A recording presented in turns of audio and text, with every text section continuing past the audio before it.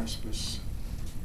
I'm just a CNA, nothing special, but I thank God for that position that He has given me, where I can take care of the people who are sick and who are dying. It just reminds me of my mortality every day. But I thank God that He gave me this great opportunity to meet wonderful people and to be with them through these sad times. I was fortunate to meet the family, and many of them are here. Lisa is here, Lizzie is here, Karen, Maureen, Jerry, David, Michelle, Kristen, and Brian. Kristen was, by the way, my youngest daughter's good friend. And they met through the internet. It's wonderful. And my daughter spoke to me the other day and she said, "Well, you met my friend Christine again. I wish I was there." Well, she's not here, but I'm happy that I met Christine. And then sadly, we're going to have Kim and Jennifer with us because they just left on the day that he passed on. And I'm sure that they are here with us in spirit. And then we have Jennifer and Sally.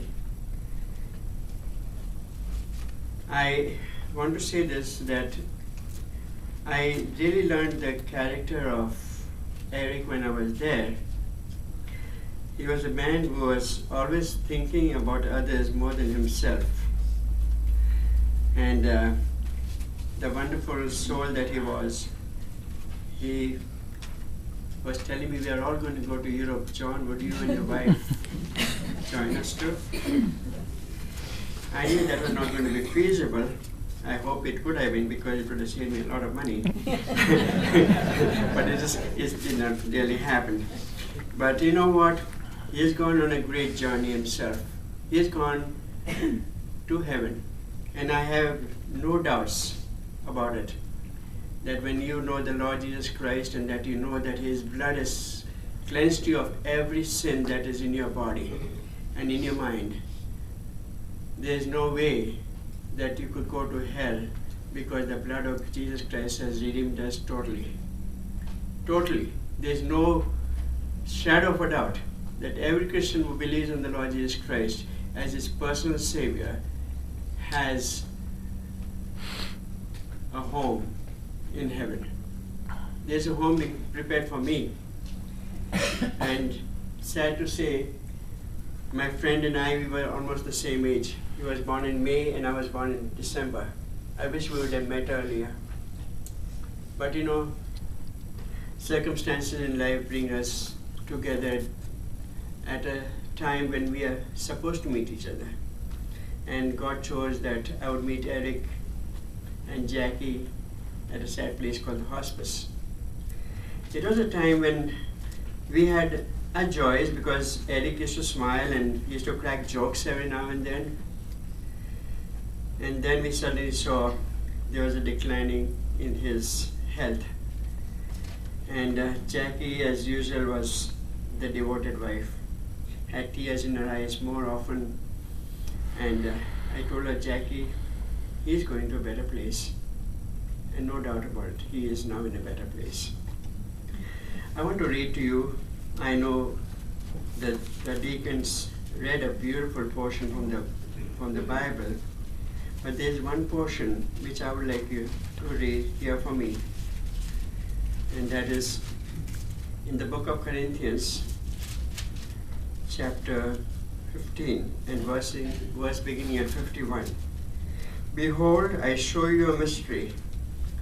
We shall not all sleep, but we shall all be changed.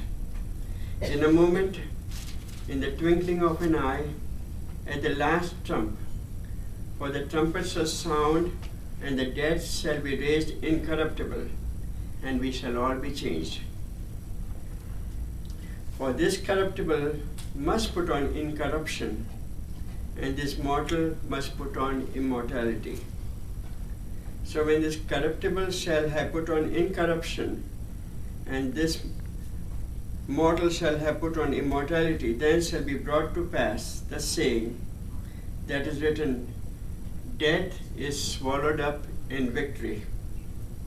And then the famous words, O death, where is thy sting? O grave, where is thy victory? The sting of death is sin, and the strength of sin is the law. But thanks be to God, which giveth us the victory through our Lord Jesus Christ. And then he addresses us all in this wonderful passage. He says, therefore, my beloved brethren, be ye steadfast, unmovable, always abounding in the work of the Lord, for as much ye know that your labor is not in vain in the Lord. And this is the message I want to bring to the family of Jackie and those associated with her.